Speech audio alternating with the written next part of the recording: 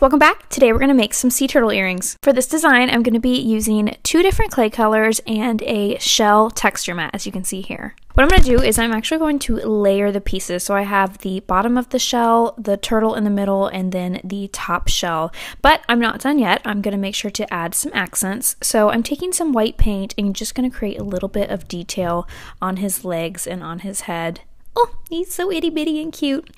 Then I'm going to pull out an eyeshadow palette. It is expired, and I'm just going to dust the shell for a little added dimension. And here's the end result. What do we think, guys?